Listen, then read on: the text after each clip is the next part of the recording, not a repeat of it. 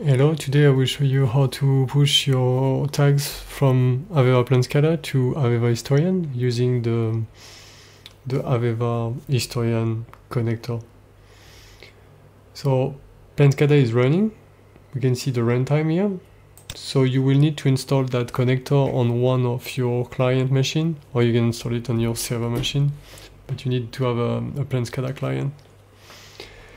The prerequisite is you need to set up that settings and the computer setup editor. So the CT API option, remote equal to 1, need to be configured before starting the connector. The connector will use that CT API connection to Plant SCADA. So that's done. In terms of the connector, so the connector is installed. So if I click here on the settings, so you will specify your SCADA client here. So on that case, that's this local server. You will need to set up and define the username to connect to that CT API connection. So in that case, I'm using engineer from the example project. In terms of the destination, that's the machine. So here we can see we have two options, Historian on premises and inside in the cloud. I will start with Historian in this video, so on premises. And I specify the name of my machine and all the credentials to connect to that Historian machine.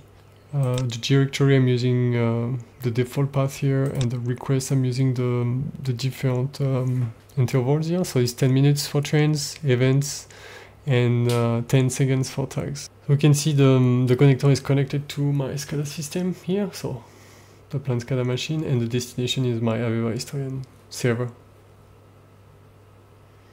They're pushing information already. If I jump now on my AVEVA Historian machine, we can see I have around 400-500 tags on that Historian, and we can see the data acquisition. Yes, so that's my connector here. We can see the name of my machine pushing information to AVEVA Historian with the number of values and the rate of that change. We can jump as well on that AVEVA Historian chain tool. Let's open one just to see. Okay, good. I will select one of the tags. So this is all my Plant SCADA tags, which I'm historizing at the moment via the connector. So we can take one, for example, that byte 1. So we can put that here and monitoring what is the status. So at the moment is on. We can see here.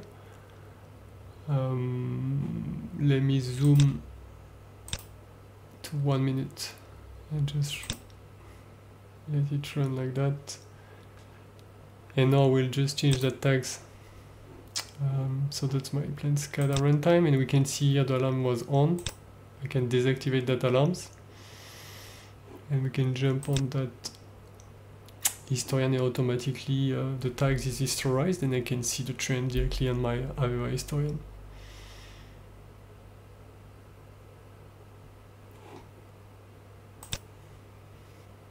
So all these tags is defined, and Plant SCADA, all these tags need to be historized. So just before we end this video, I will show you on the studio what I did.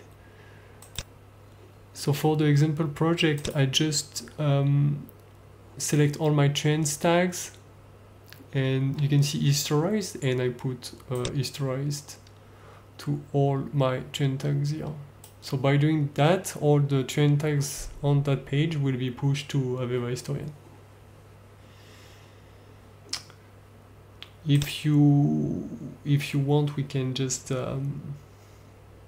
stop that connector. We can see Plant SCADA is disconnected, the destination is disconnected, AVEVA Historian. We can just monitor on AVEVA Historian my data acquisition for that particular SCADA server is not available anymore.